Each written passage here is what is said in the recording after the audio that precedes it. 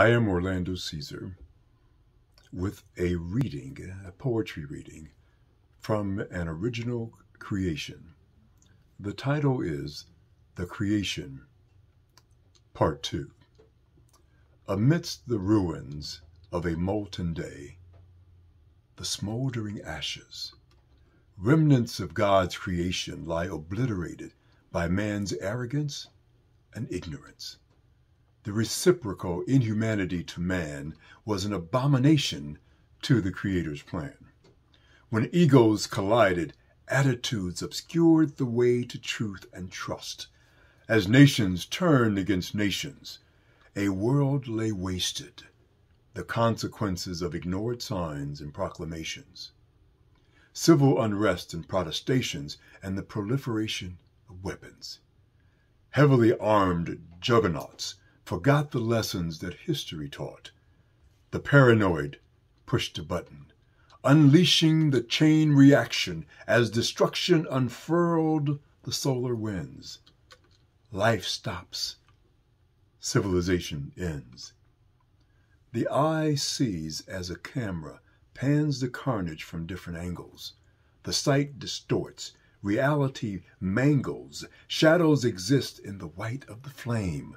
Smoky images against the charred remains of an advanced civilization reduced to body parts by graven images with intellect, but hearts that became hardened and did not heed the cries of suffering, those in need of medical intervention. A pound of cure should have been traded for an ounce of prevention. Which begs the question, why? As moisture fills the cornea of heaven's eye, the miracles were ignored and cast aside. The prophets were dismissed, jailed, and a deaf ear turned. As for the past, amnesia. Nothing was learned. No comprehension or retention, as old mistakes were recycled, regurgitated, replayed, repeated, until the world was defeated, depleted. The same scene with many takes, but we never got it right.